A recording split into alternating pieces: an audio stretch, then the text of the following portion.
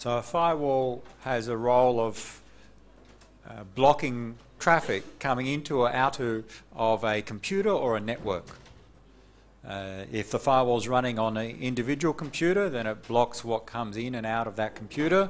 But in larger organizations, it makes more sense to run a firewall on a network device like a router, so it controls what comes in and out of the network, which covers many computers, not just a single one.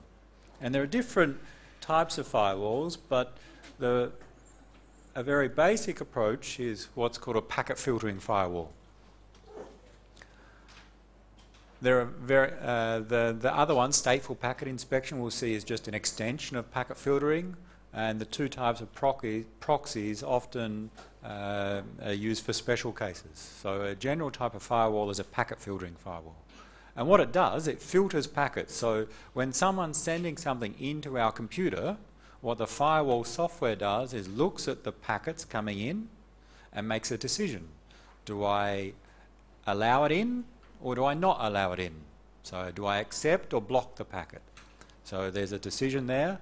So it does some filtering of those packets. Those that are allowed in, okay. Those that are blocked are done for security purposes. And similar is going out. So what packets to be filtered?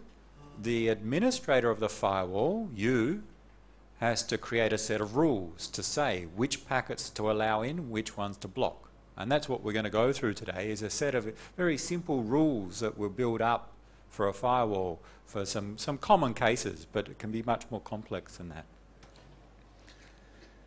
And the rules for the packets that come in, what the firewall software does is it looks at the packet and makes a decision. And the key things that it looks at in the packet are the packet header information.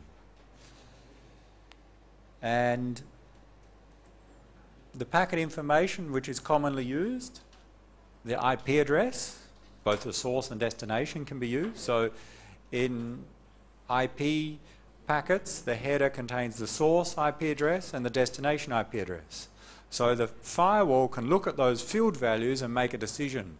Do I want to allow this packet coming from this particular source address or going to this particular destination address? Because the addresses identify not necessarily human users, but identify computers on the internet. And sometimes we can relate those IP addresses to human users. So we can make a decision based upon the host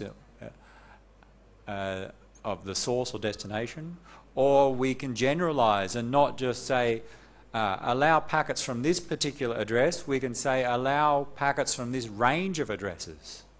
We don't have to say a specific address, like this subnet, anything from this subnet.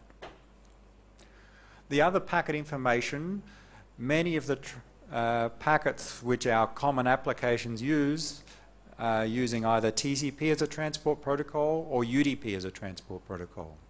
There are other transport protocols, but TCP and UDP are very common. And they both support port numbers. So they both, in the TCP header and the UDP header, have a source port field and a destination port field. And port numbers identify applications. So it's common that a server application will have a fixed, well-known port number. Clients may be dynamic ports, but most servers have a fixed, well-known port number. So as a result, if we see a packet with a particular port number, we can identify what application is being used in this communications. For example, web servers use port 80. So if the firewall sees a packet where the destination port is port 80, then the firewall knows or makes the decision that this packet belongs to communications between a web browser and a web server. If it's a different port, then it knows it's not web browsing, maybe it's an email communications using port 25, and there are many other ports. And often policies are designed to accept certain types of applications and reject other types of applications. Allow the students to browse to websites. Don't allow students to access a game server, where a game server may use a different port number. So port numbers can be used to identify applications. We had a quick example yesterday, and we'll return to it, which used ICMP. ICMP, we think, is a transport protocol. It's a very special case, though, and it doesn't use port numbers. So that was a special case yesterday where we didn't have port numbers. On that, are we using TCP or UDP or ICMP or some other special case transport protocol? How do we know? In the IP header, there's a protocol field, or protocol number field. And that field tells us, does this packet use TCP, UDP, ICMP, or something else? So again, if we want to allow TCP traffic but not UDP traffic, we can use the protocol number field in the IP header to make that decision. Or like yesterday, we don't want to allow pings to work. Ping, we know, uses ICMP. The protocol number for ICMP is number 1, so we can filter based upon the protocol number. So they are 5 key fields in the packet headers which are commonly included and used by packet filtering firewalls. You could look at other fields, and firewalls will look at other fields, but these are the 5 ones which are the most common. One of the issues which will arise, we'll maybe discuss today and even next week, is that a challenge for firewalls is that in large networks they need to process many packets at a time. There are millions of packets per second coming into the network or going out of the network. For every packet, the firewall must look at the header, make a decision. If the firewall is slow in processing each packet, then the packets are slowed down as they go through the firewall, delaying the packets through the network. So one of the things is to have the firewall operate very fast in making a decision, and it can be fast if it's looking at fixed, predictable headers. There are some other things that we can use to determine whether to accept or not. The direction. So a firewall on a network device, usually there are at least 2 interfaces. The one coming from outside, from the external network, into our network, and the one inside which heads out. So the interface that the packet arrives on may be used to make a decision whether to accept or not. So we'll see some examples of these, especially the first 5. So what we do in the configuration of the firewall is we write rules. And a rule contains a set of conditions, usually using this packet information. Does the IP address equal this value? Does the destination port equal this value? So they are our conditions. We may use the concept of wildcards, where we don't have to match a particular value, it can match a range of values. And the rules say if these conditions match for a particular packet, then we'll take some action with that packet, and the 2 common actions are accept the packet, let it go through, or drop the packet. Sometimes we'll use other words, block, reject, accept, allow, but the concept we either accept or drop packets. And complex, typical firewalls will have more than one rule. They have a table of rules, a list of rules. In the examples I'm going to start with, we're going to assume any rules are processed in order, but that may not be the case in some firewalls, but that keeps things simple. We process rules in order. So let's go through examples. We'll build up some very simple rules to do some control of our traffic into our example networks. We covered an example, and we'll recap on what it was yesterday, where the firewall was running on a particular computer. Computer 12, let's say, was my laptop in this subnet, and the firewall was some software that I'd installed on my computer, and in this case I wanted to set up my firewall such that if computer 35 tried to ping me, then the firewall would block that ping from getting to for being processed, and as a result I would not reply. That was the aim. maybe we didn't say and I assumed yesterday, but let's just recap and remind everyone, how does ping work? What is ping? We can draw a picture to show what we mean by ping. Let's say we don't block the traffic, then with ping, the idea we have computer A or computer 35 in our example network and computer 12, my laptop.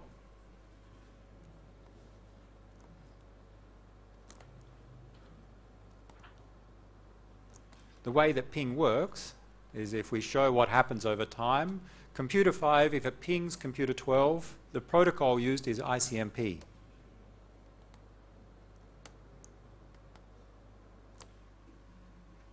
So what computer 35 does is it sends what we call a ping request, or more precise, an ICMP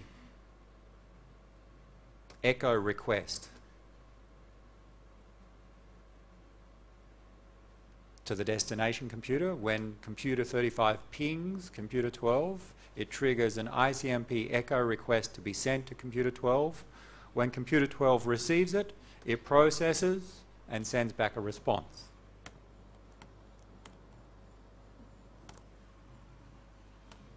An ICMP reply.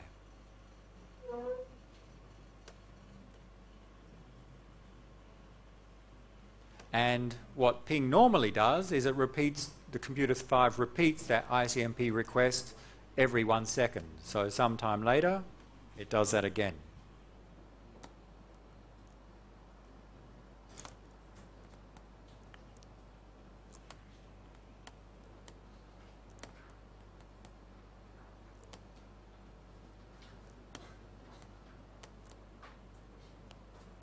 Most of you know this already.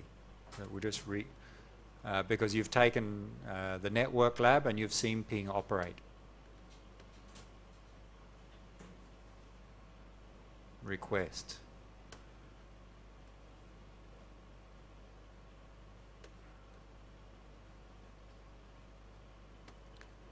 So computer 35 in our scenario has address, it's actually 3.3.3.35 in our example network, and computer 12 is in fact 1.1.1.12. They're the IP addresses. So that illustrates the packet flow in ping. So what we wanted to do was on computer 12 itself is to set the firewall such that ping wouldn't work. Well, what do we mean by ping wouldn't work? Well, if someone pings computer 12, it will not reply. If we don't send the reply, then of course 35 will not know anything about the connectivity to computer 12. Computer 12 cannot stop computer 35 from sending the request. Okay, we cannot stop them from sending the request, but what the firewall does is once it receives the request, the firewall sees it and drops it, so it deletes that packet, before the ping software processes it. So inside computer 12 there's the firewall software and the ping software. If the packet gets to the ping software, it will send a reply. But what the firewall does is intercepts that packet before it gets to the ping software, drops it so that the ping software doesn't even know about it. So what our approach was in creating the rule was to say, okay, we want to drop this ICMP echo request. So the characteristics of this packet, if we looked into the detail of that packet,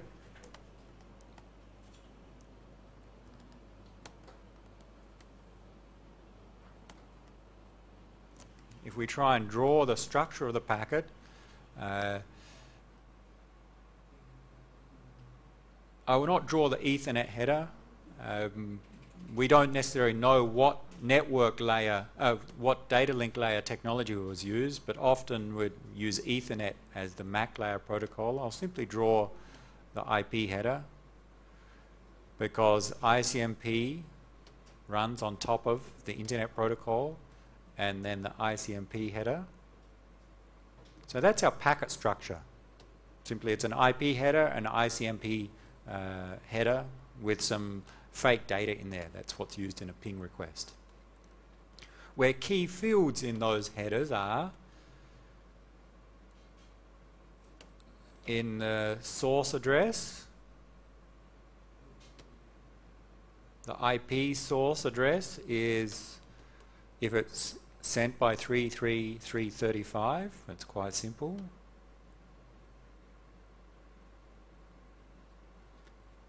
In the IP header, the destination address was going to 111.12.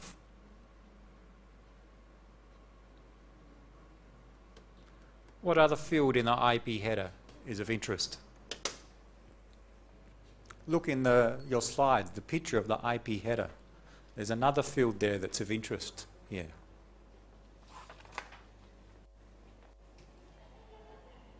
There are mainly 5, we're going to deal with 5 very simple fields in our headers. In this case we actually only need 3, but what's a header field in the IP header that's of interest to us here?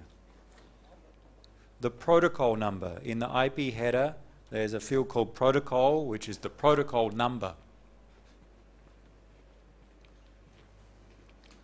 It tells us what is inside this IP packet.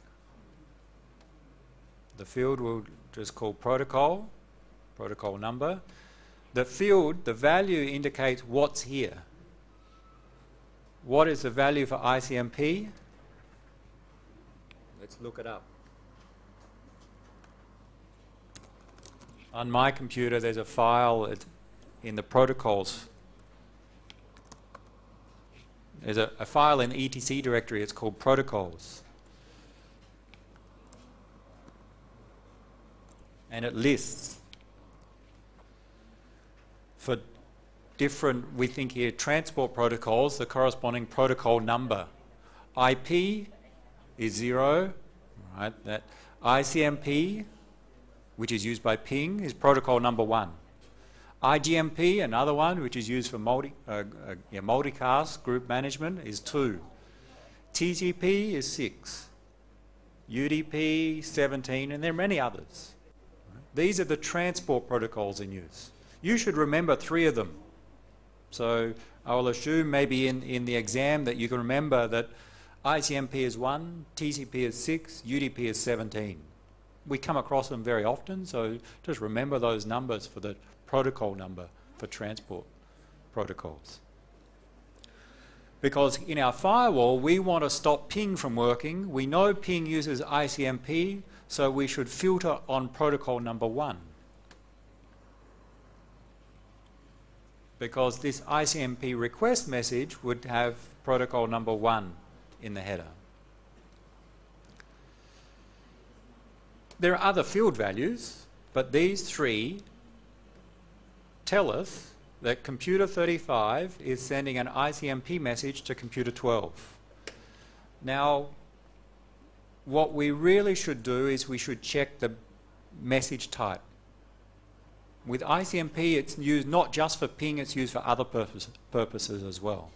But we're being broad here, and we're going to say in our firewall we're not going to allow any ICMP messages, even if it's not for ping. So when 35 sends an ICMP request to computer 12, that request would have these 3 values. The port numbers are not used by ICMP, so we don't care about port numbers. So, given that's how ping works, what we do in our firewall, we create a rule that says if the source IP is 33335 and the destination IP is 111.12, the protocol number is 1, which really means ICMP. I don't care about the source and destination ports, they're irrelevant here. If a packet comes into my firewall which matches those conditions, then we take the action to drop the packet. We discard it. As a result, when computer 35 tries to ping my computer, the firewall gets the packet. It gets to my computer, but the firewall software drops it before it's processed. The ping software doesn't get a copy, and of course no reply is sent. As a result, ping effectively doesn't work. So the rule in our case has these 5 values, the 3 ones of importance, so the source IP, destination IP, and protocol number.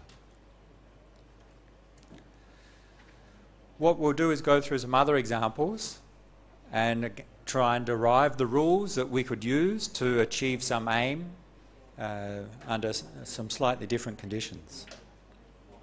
Any questions before we move on to some other rules?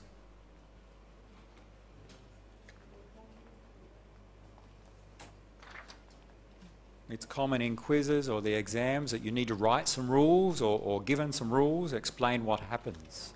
So we'll use some examples to do that. Okay? Easy. Good. Then we can move on.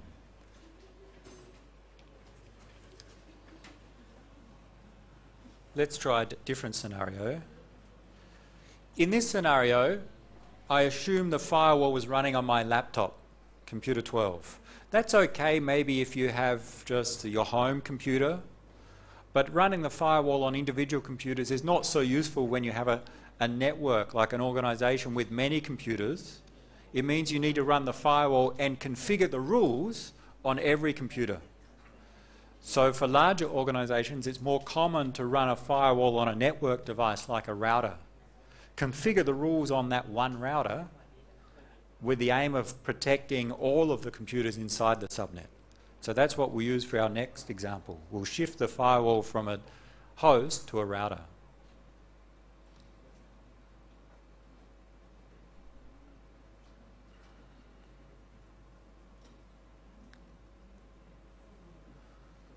So we've got the same network scenario, but let's move the firewall, and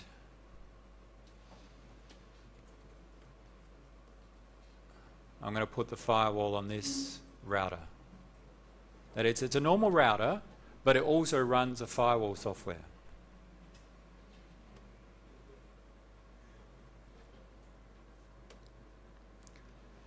Just to be clear on this diagram, this router is connected to 2 subnets. First subnet on the left is 1.1.1.0, and on the right 1.1.0.0.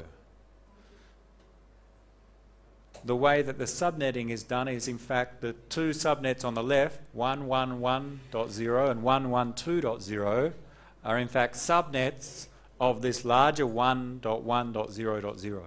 So this is a case of subnets within a larger subnet. And the router has 2 interfaces.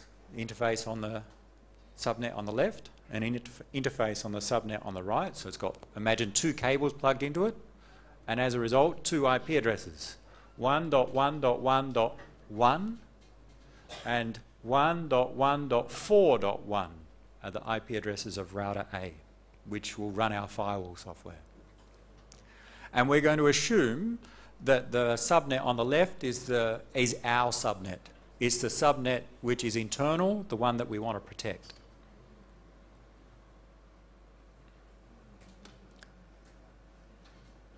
So what we're trying to do is protect this subnet.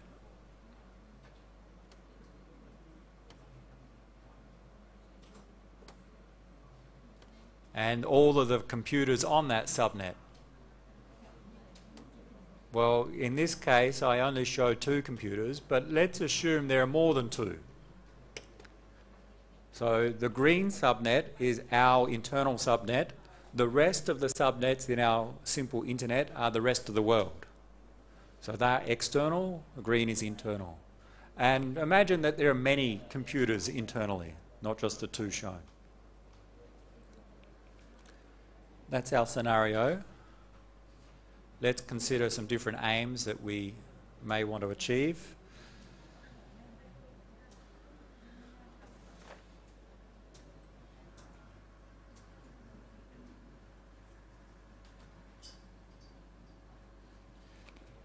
let's say the first one. Let's say we have a secure shell server internally.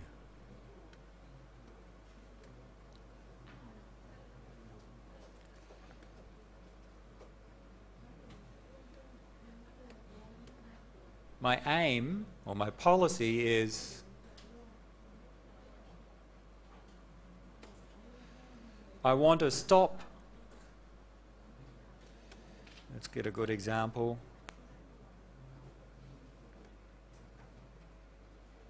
I want to prevent outsiders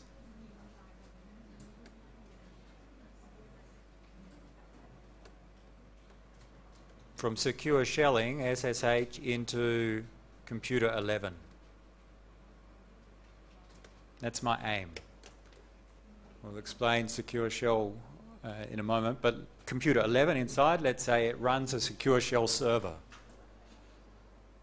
A secure shell server allows someone else to connect and log into that computer. And everyone has done that before. Maybe in the lab you secure shell into your friend's computer. You run the secure shell client and connect to the secure shell server on your friend's computer.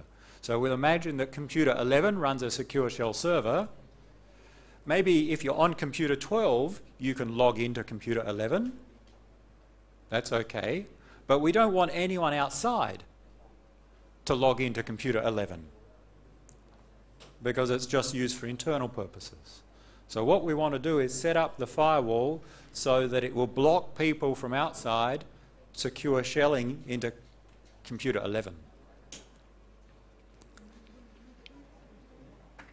So what we'd need to do is write a rule where the conditions we'll summarize as 5 conditions.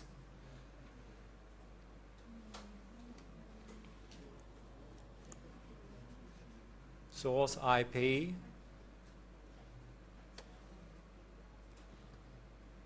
destination IP. We'll filter based on these 5 conditions. Protocol number.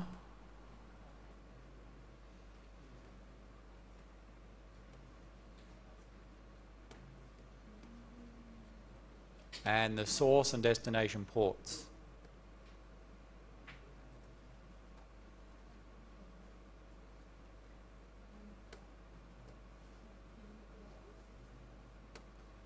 So when we create the rule for our firewall, we will specify what those 5 values should be to match the packet of interest, and then we specify the action to take.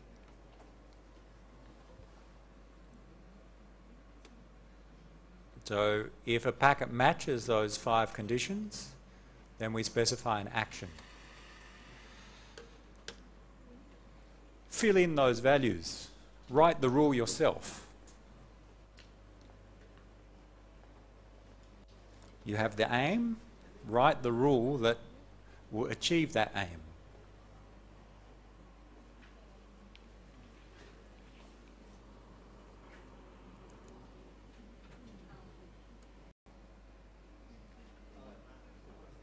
Computer 11 has a secure shell running on it. When someone, let's say on computer 36, wants to try and log in to computer 11, our firewall should stop them from doing that.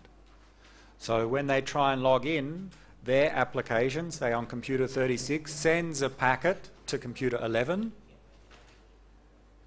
and it gets to the router RA, because that heads into the subnet, and there's a firewall software on that router. So before the router sends it on to the destination, the firewall checks that packet against the rule. So we're trying to write the rule such that when that packet gets to RA, the firewall will drop it. That's what we're trying to do. So what characteristics does the packet have to have that matches someone trying to secure shell into computer 11? Let's consider the 5 key packet filtering criteria. And first, let's look at the IP addresses. If someone, here we have the outsiders. If the outsiders want to secure shell into computer 11, consider the packet that they send to computer 11.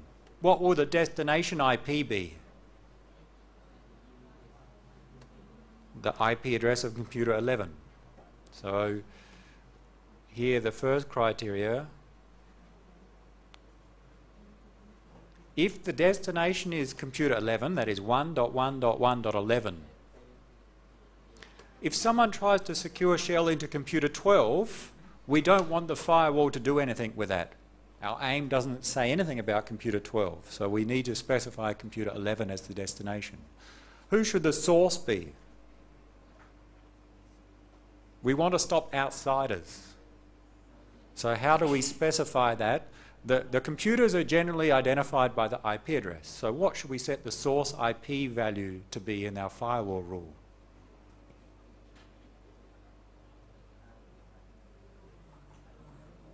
What's the value? You wrote it down, I think. The source. What if computer 36 tries to secure shell into computer 11? What's the source address? What's the source address? 33336. What if the computer 35 tries to secure shell into 11? What if it was computer 47 down the bottom? What if there are 1,000 computers on subnet 3330? Well, what's the source address? A couple of ways we can deal with it. Any source address will be the first approach. Doesn't matter what the source address is. I don't care who the source is. If it's going to computer 11 and the other criteria meet, block it. So we could say, as a broad solution, let's say the source address is any value. I don't care what the value is, and a common way we can write any value is to use star, meaning matches anything. So I could set the source address to be star, meaning if a packet comes into our firewall and that packet has any source address, including 35, 36, 47 of course, it will match this condition. If the packet is destined to computer 11, it will match this second condition. Yes? What about computer 12? Right, what about computer 12? We don't want to stop computer 12 from accessing computer 11. Right? That's internal. He's not an outsider, he's an insider. Will it match here? Yes, it will match. Is it a problem? No, it's not a problem because computer 12 would not send a packet via the router. Okay, so there's a bit of a trick here in that computer 12 and 11 are on the same subnet. So when they communicate, they don't send via router, there's no need, they send direct. So if computer 12 tries to log into computer 11, the packet doesn't even go to the firewall. The firewall only controls packets coming from outside into our network or going from our internal network out. It doesn't control packets within the internal network. So that case we can cover by using the star. We could have been more complicated here, and you can write expressions like the source IP address does not match 1110/24. So we could be more specific and say a negative, like not equal to 111 dot anything. That could be another solution, but star is sufficient here. But what if computer 36 is trying to access the web server on computer 11? We don't want to block that. We only want to stop them from accessing the secure shell server. So we can't leave it at this. So we need to identify packets belonging to the secure shell connection. What transport protocol does secure shell use? TCP. All right, you need to know that up front. But many many applications we use, email, secure shell, web browsing, database access, many of them use TCP. Often you'll start to remember everything uses TCP except for a few special cases.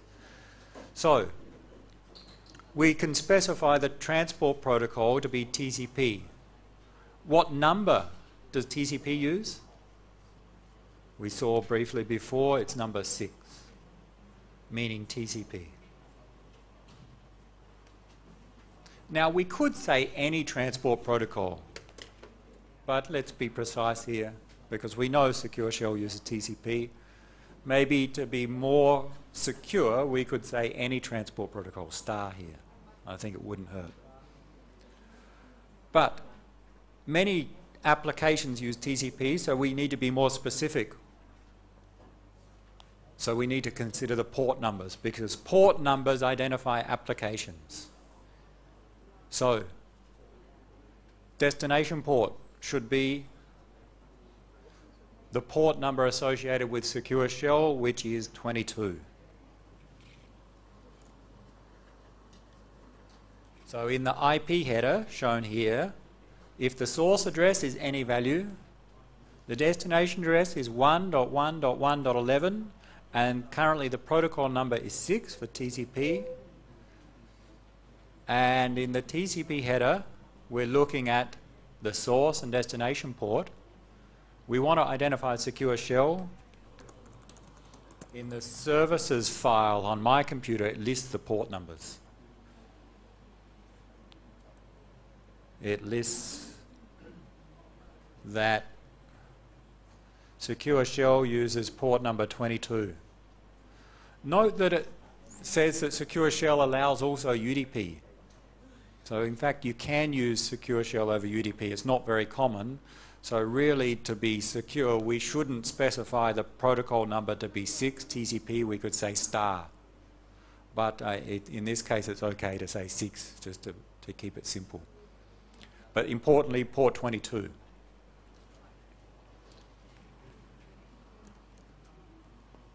So if the destination port is 22,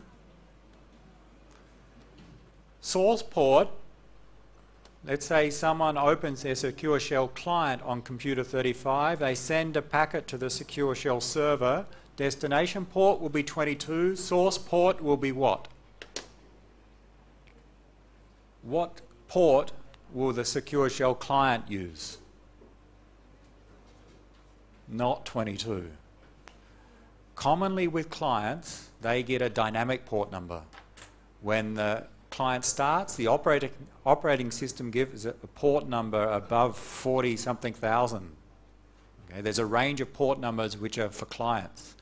And the next time the client starts, it may get a different port number, and then another one and another one. So we can't predict what it will be, but we can still use star, any source port.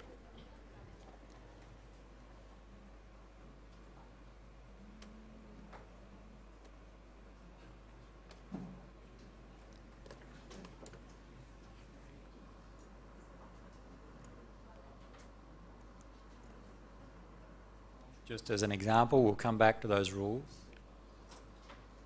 If I secure shell into another computer,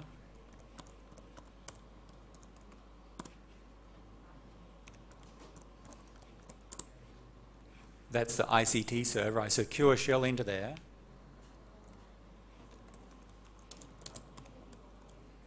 And then look at my connections.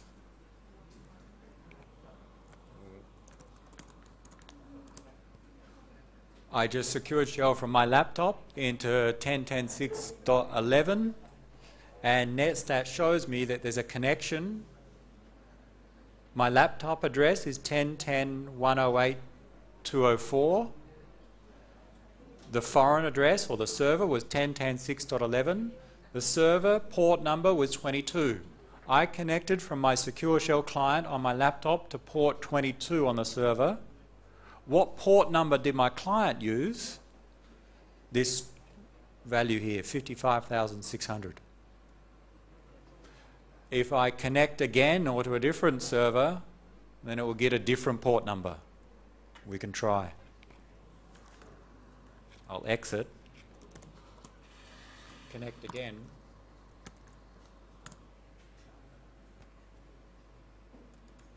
A new connection is established. The old one's still there, it's closing the old one, but the new connection connect to the same IP address, port 22.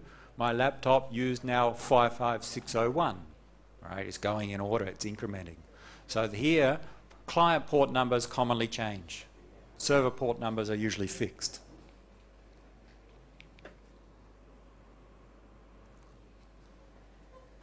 So, when computer 35 tries to secure shell into computer 11, the packet that it sends, that first packet that it sends to connect, and it will be 35 that initiates the connection. They send the first packet saying, I want to connect into computer 11. That packet, the source address will be 33335, destination 11111, protocol TCP, source port will be some dynamic value, 55,000, destination port 22. So when 35 sends that packet and arrives at the router, the firewall looks at the packet and compares the packet values with our rule. And it will match those 5 conditions.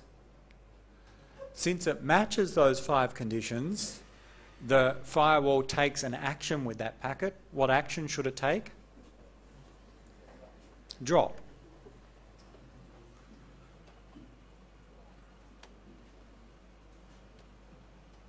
Drop or reject or block, but don't allow it through. When computer 6 tries to secure shell into 11, destination is still 11111. Destination port is 22. Using TCP, it will match the rule. The packet will be dropped. Anyone else outside tries to secure shell into computer 11, the firewall will drop the packet. That very first packet from the client trying to connect to the server is dropped. As a result, the response from the server never comes back because the server never receives the first packet. So there's going to be no follow-up packets. If the client retries, it will be dropped again. As a result, there'll be no connection set up between client and server for the secure shell connection. That achieves our aim. Questions on how to block secure shell?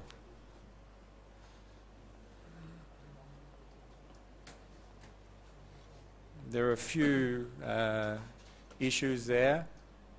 The source IP, we set it to any value because we want to capture all of the computers outside. And you need to know the port number to identify secure shell.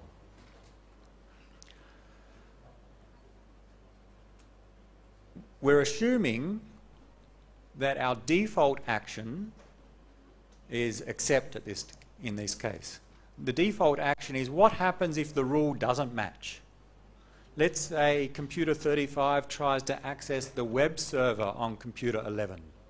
Destination port will be 80. Everything else will be the same. It doesn't match this rule. It doesn't match any rules. We only have one. So we take some default action, and at this stage we're assuming the default action is accept.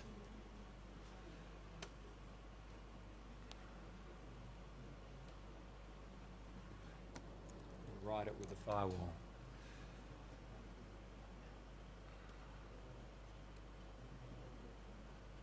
We have a default action, and let's assume it's accept or allow. And we only have one rule in this simple firewall.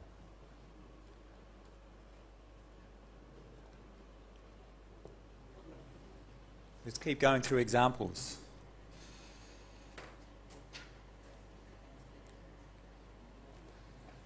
Still assuming the default action is accept, let's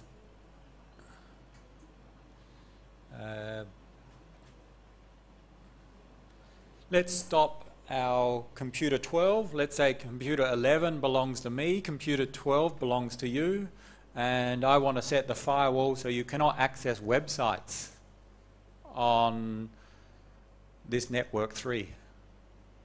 Maybe computer 35 is a Facebook web server, computer 36 is another Facebook web server, m.facebook.com. So I don't want you to access those websites, anything on network 3.3.3.0. If you're computer 12, you cannot access any website on network 3, then write a rule that will implement that aim. Aim, stop computer 12 from accessing websites on network 3. So use a new picture and try and write a new rule.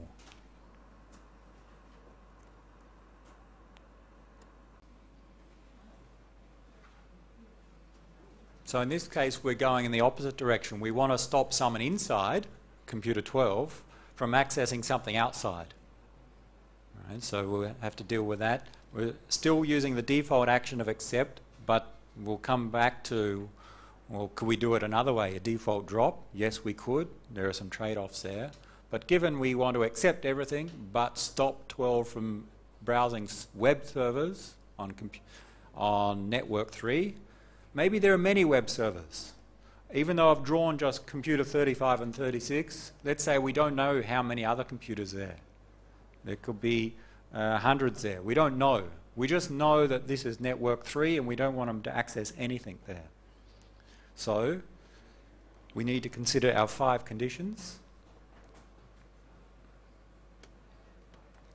Source IP, what value? Now, we want to stop computer 12. So think we want to stop computer 12 from sending out to network 3. So computer 12 sends a packet to some web server on computer 35. Well, the source should be that of computer 12.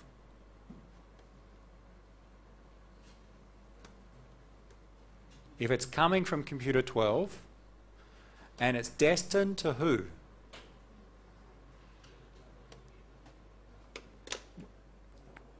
Well, we could write multiple rules. We're not restricted to a single rule. We could write a rule that says if the destination is 33335, do something, and then a second rule.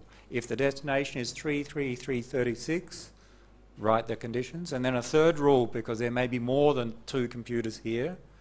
That becomes a little bit tiresome to write a rule for every possible computer, and not possible if we don't know how many are actually there. But we know with IP addresses we've got a way to capture all computers on a subnet. We can use the subnet or the network address. The address that identifies all computers on this subnet is 3330/24. This is a special case address that says everyone here. So we can use that as the destination.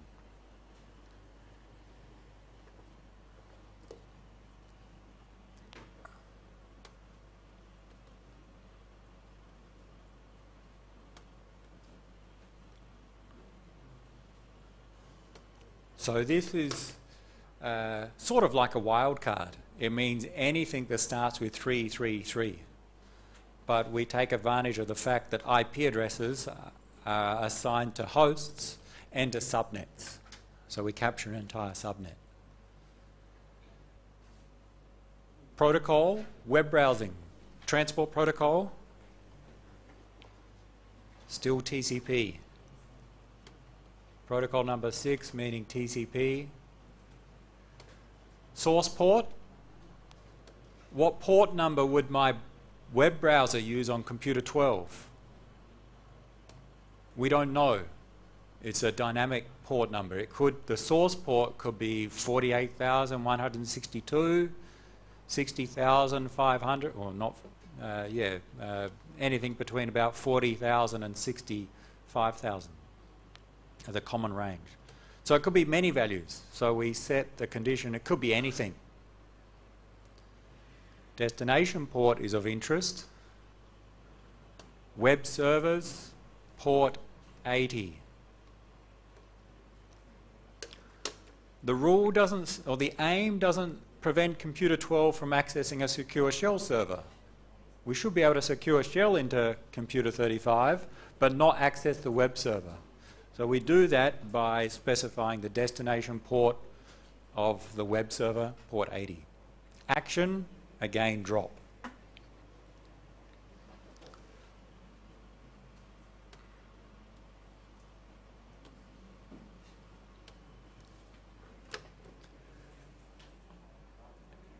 Computer 12 opens his web browser, types in the address of 3.3.3.35 as the destination. A packet is sent from computer 12. It gets to the router RA. The firewall looks at that packet. Source matches the first condition. Destination 3.3.3.35 matches the subnet. It is on that subnet. Transport protocol used by your web browser is TCP, matches the protocol number. Source port, any value matches. Destination port, your web browser sends to port 80. The 5 conditions match, so that packet is dropped. It is not sent out to the internet, and therefore it will never get to 35 and nothing will come back.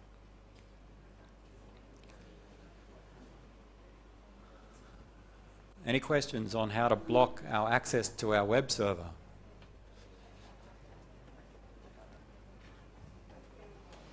Let's say you're computer 12. You really want to access the website on computer 35 or 36. You know this is the rule. How are you going to bypass the firewall? SIT has set up the firewall like this. You realise, oh, there's a rule. They're blocking me access with this rule. I really want to access it. How are you going to bypass it? Sorry? Use a virtual private network, some proxy server or intermediate server to connect to. Yeah, there's one way. We'll talk about that when we talk about VPNs, how that works. That's one approach. It requires you to have a VPN server.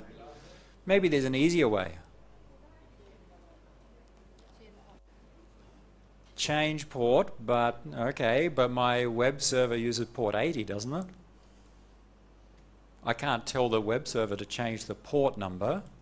It's maybe the Facebook web server, it listens on port 80. SIT is blocking access to port 80. How can you access this website?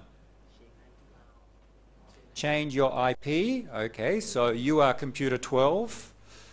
If you could change your IP address, and the rule is blocking specifically computer 12, you move to computer IP address .13, then it wouldn't block. All right, what SIT could do is say block all of the 1.1.1 addresses which are assigned to students. So that doesn't help changing the address. You could use a fake source address. All right, so set your address, you can do that quite easily. Set a fake source address to be 7.8.3.4, and that would defeat the rule and bypass.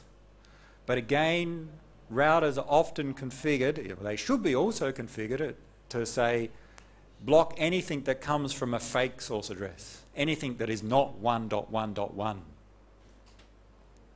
What else? There's another way. Using different protocols? Use a different protocol specifically.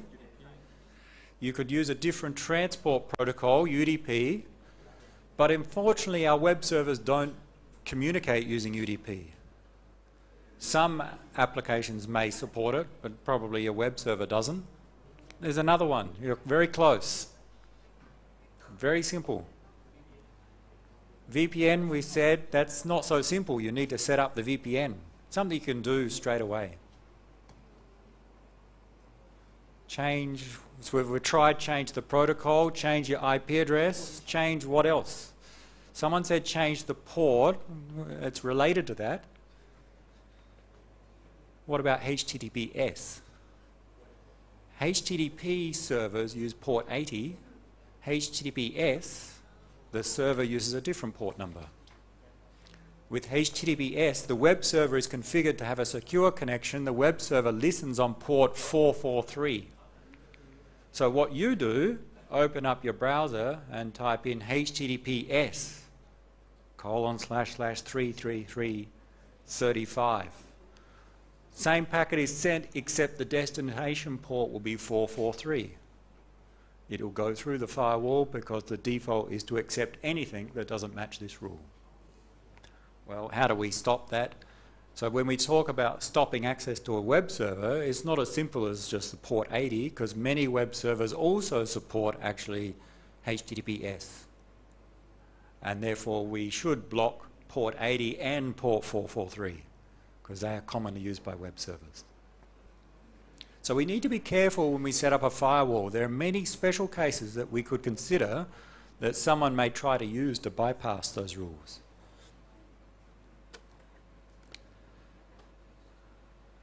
Before we look at changing the default, we need to go back to some details about how this connection actually works.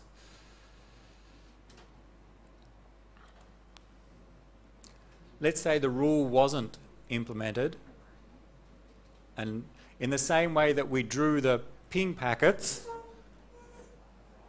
in the normal case, ICMP request, reply, let's try and draw the packets associated with accessing the web server. It'll become useful later.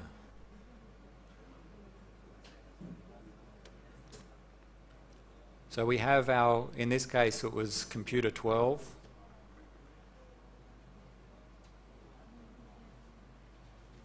Let's say it was accessing one of those computers.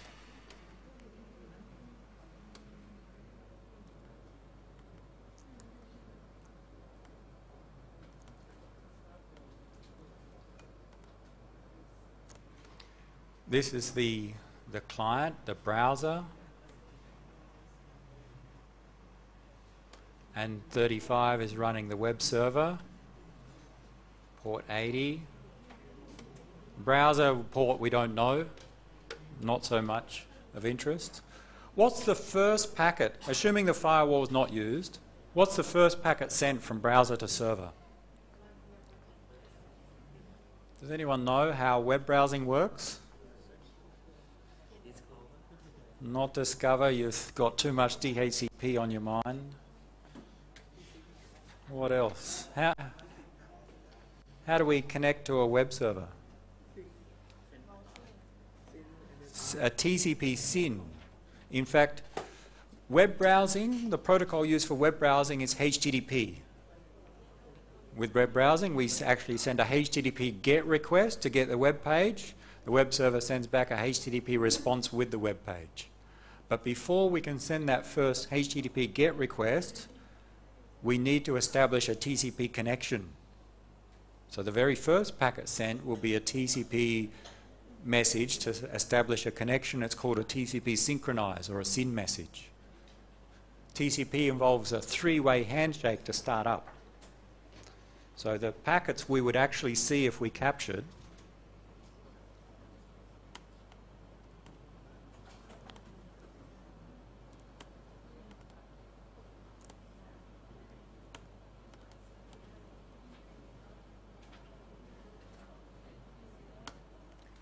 the browser or the client, the TCP client, sends a SYN message. I want to synchronize our sequence numbers.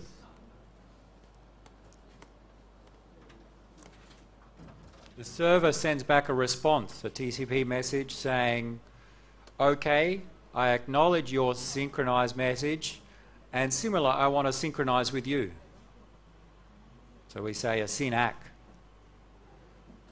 And then finally, an ACK comes back acknowledging the SYN from the server.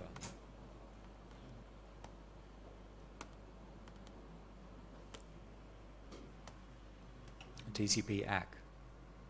This is what we call the TCP three-way handshake or the TCP connection establishment procedure. We set up a connection before we send any data. Then once we've set up the connection, we send data.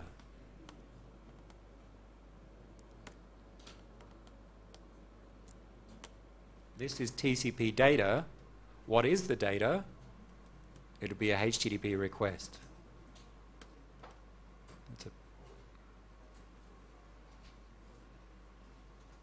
There may be a TCP ACK that comes back.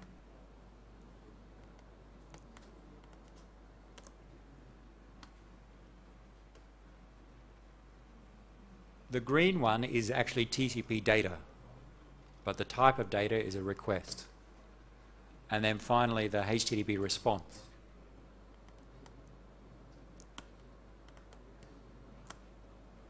Again, TCP data, but containing the web page normally.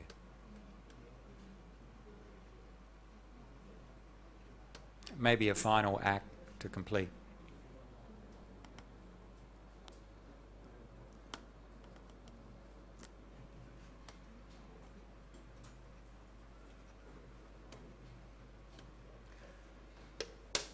So this is commonly the exchange of messages we'll see when we're accessing a website. We first set up a TCP connection from client to server, and that involves sending a SYN message, a special SYN message. There's no data. Getting a SYN ACK back, which acknowledges the SYN received and SYNs from the other direction. The SYN means synchronize. We actually synchronize the sequence numbers we're going to use in the connection. It also lets the server know we're about to connect. And then a third message, which is the TCP ACK.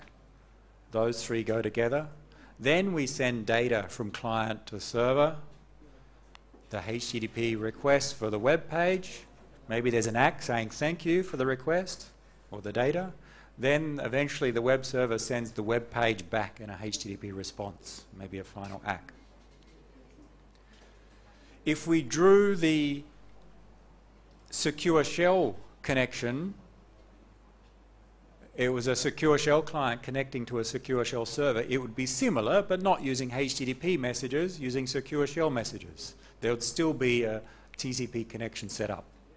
Every application that uses TCP would look similar for the first three messages, then some data.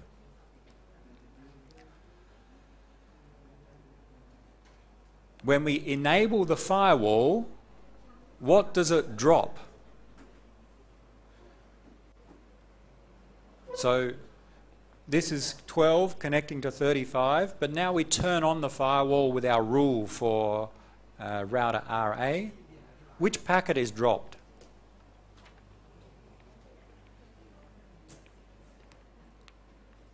Our firewall rule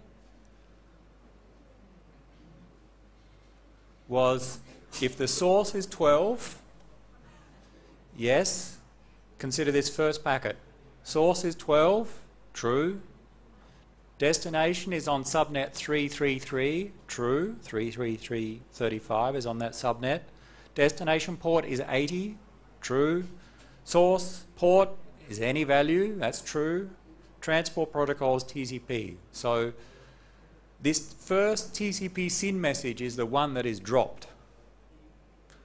If the firewall was enabled, the browser sends the TCP SYN, it gets to the firewall condition matches, the rule says drop. So the TCP SYN will never get to computer 35. And if the SYN never gets to computer 35, the SYN ACK is never going to come back. It doesn't know anything about the connection. So in fact, the rule only needs to drop the first packet in the connection, and hence we stop the entire connection. It gets a bit more complicated if we want to do some more allow packets in. We'll see that next lecture. So just be aware of how TCP SYN and or the TCP connection establishment works, because that's going to be useful to see what if we want to do the same, but the default action is drop. Or maybe even easier, what if we want to have a default action of drop, but allow computer 12 to access the servers on network 3? There's your homework for the next week, as well as your assignment. Write a rule such that instead of stop 12 from browsing to a 3.3.3.0, allow 12 to browse, default drop. Drop everything, but allow computer 12 to browse to network 3. See if you can write that rule, or rules. And then we'll look at some other examples next week and discuss some of the design issues with firewall table rules. So, to summarise, I'll write it for you. I know all of you have a lot of free time, so I'll give you a bit more homework in addition to the assignment.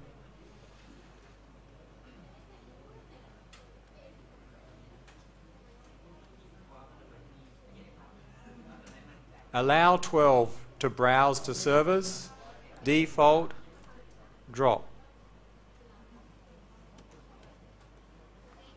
Write the rules for that.